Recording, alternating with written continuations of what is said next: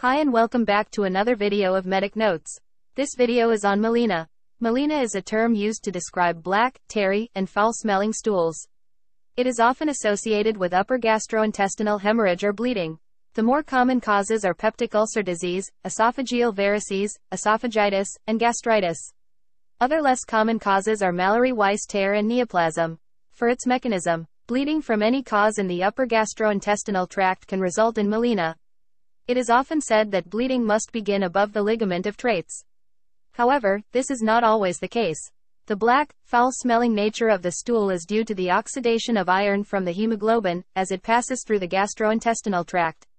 If present, Melena requires complete investigation, bearing in mind that it is not necessarily specific to the location of the bleed. That's all for this video. Thank you.